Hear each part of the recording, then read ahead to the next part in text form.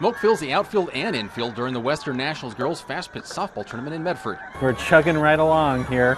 It's a little warm, a little smoky, but the spirits haven't been dampened.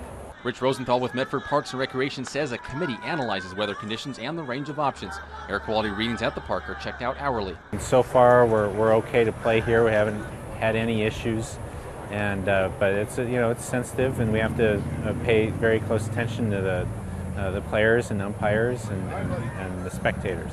Parks and Rec has never canceled a tournament. Every effort is made to keep games on schedule because canceling or postponing them creates difficult logistical issues. Personnel, the number of umpires available, number of fields available, and postponing or delaying games to a certain time, and the conditions may not be better. So we just have to roll with the punches right now. Some parents got masks to help breathe during the games.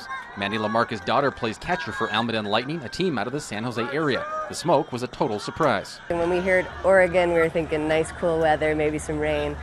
But the kids have really pulled through, and we're really proud of them. Families are making extra efforts to stay out of the smoke, taking breaks inside hotel lobbies. We have a couple asthmatics on our team, me included.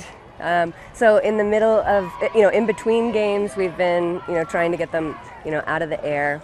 It makes a big impact, especially when it's this hot and you're working this hard in the heat. Lamarca says parents are committed to be here and support the team. I would never miss this. I did this when I was young, and I'm so proud of my daughter and happy to see her out here doing it also. Girls excelling in sports, it's all worth it.